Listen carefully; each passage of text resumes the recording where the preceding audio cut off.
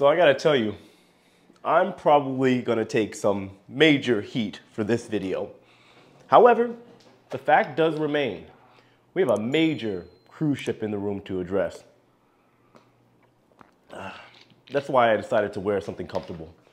For the show that we're probably gonna see in the comment section after this video, some things are gonna be directed at me, some things are gonna be directed at other people.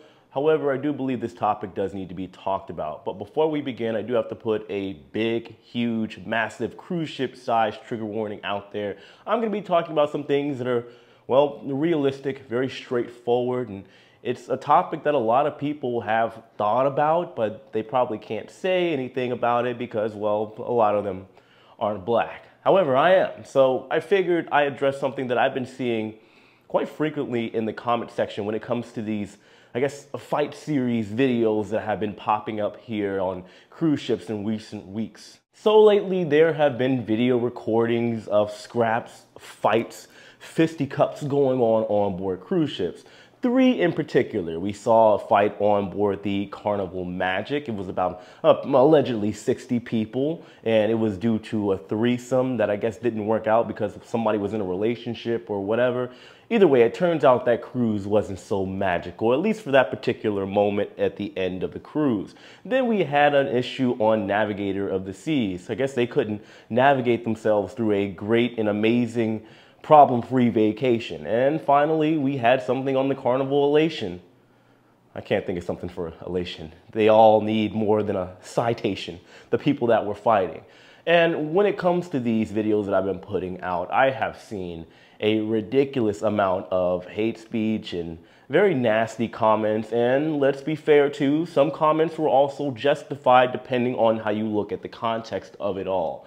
And all of these fights did involve, well, black people. So in the comment section, usually you'll see something like, oh, the usual suspects, or it's always the same demographic. And one comment that stood out to me in particular, which honestly I couldn't find, it was like a week and a half ago, and I don't know, I don't have the tedious mindset to sit there and shift through literally thousands of comments and try to find one, but it was somebody that said that black people shouldn't cruise. So before I circle to the main points that I want to bring up in this video, I think it goes without saying that I am obviously a black man, at least last time I checked, and I happen to cruise for a living, or I do a lot of vacations for a living, as most of you know.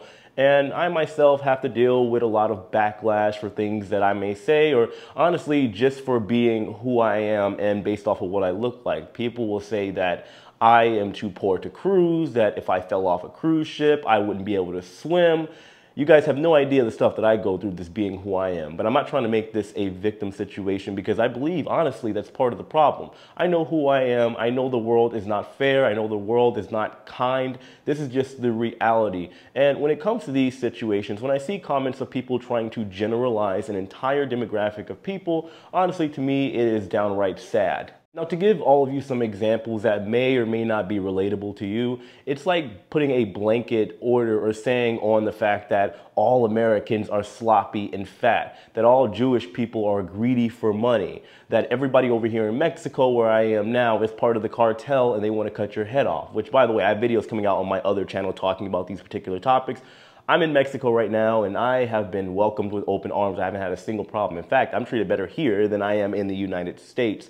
But you get my point here. They'll say that white people are just trying to take over or whatever the case is, and they're trying to keep the black man down. Now, that's what I'm saying when it comes to generalizing everyone. When it comes to these fights in particular, has it been mainly black people that have been causing these disturbances? Yes. Can you put it in the category of, well, maybe it's a bunch of people acting ignorant and these are on cheaper cruises and they don't have money?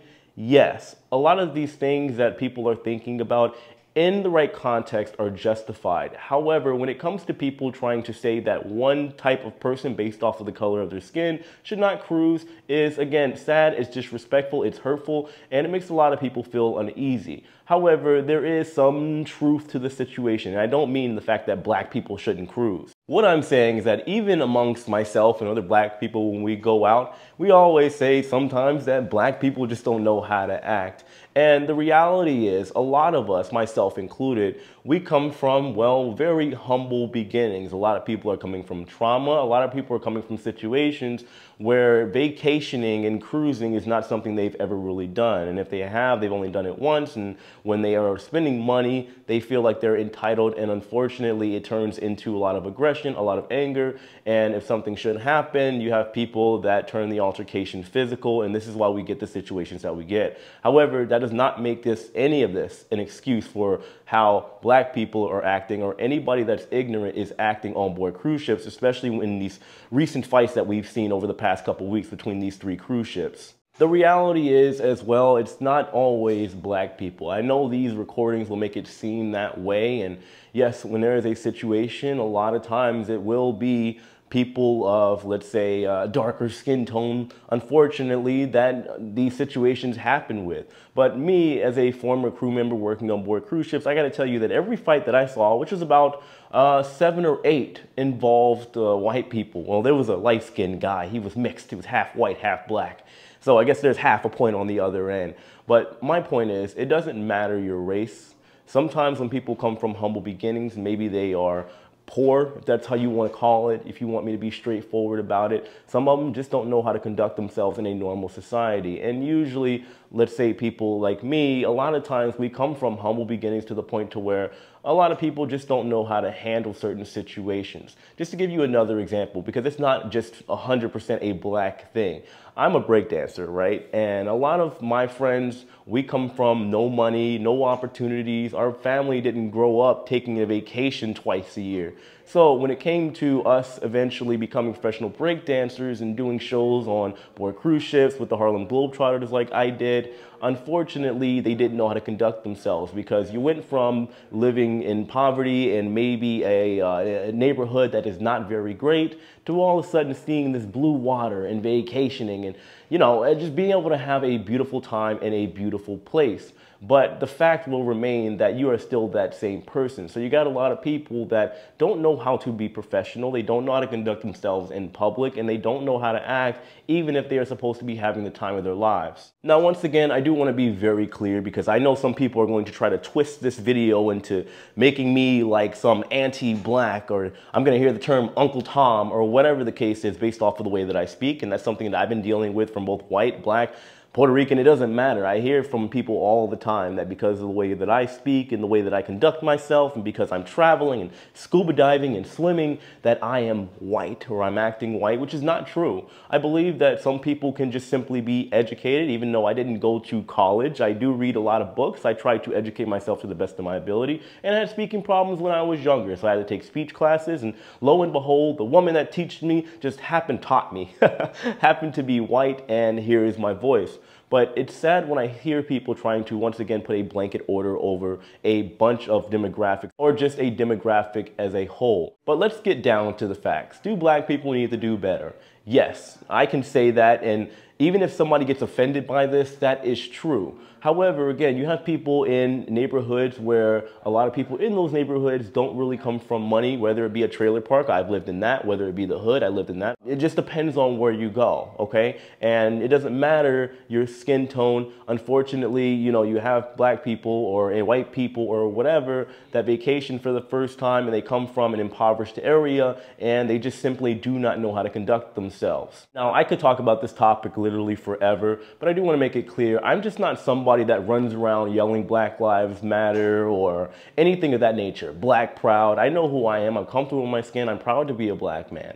But I don't put this type of vibe out to the point to where I feel like I have to remind everybody that I'm a black man and I should be treated with respect and blah, blah, blah. I believe at the end of the day that people that should be treated with respect are the ones that are treating other people with respect, and are the ones that are being presentable, professional when the time calls for it. Even if it's on vacation and you want to leave your brain in the car, you should still have some common sense. But we also know that common sense is not common. Now, I am going to leave this video right here because I do want to hear all of your opinions. I'm not going to disable the comments or anything like that. I would just say, guys, please do your best to keep all of this civil, because I look at this kind of stuff, and for me, again, as a black man, it does give me some type of idea of what the vibe overall is, and we're going to see some nasty things in this comment section. A lot of things are going to be directed at me for even speaking on this topic, or me for not fully protecting and talking proudly about black people. Guys, I just look at reality. Do black people need to do better? Yes. Do white people need to do better? Yes. Do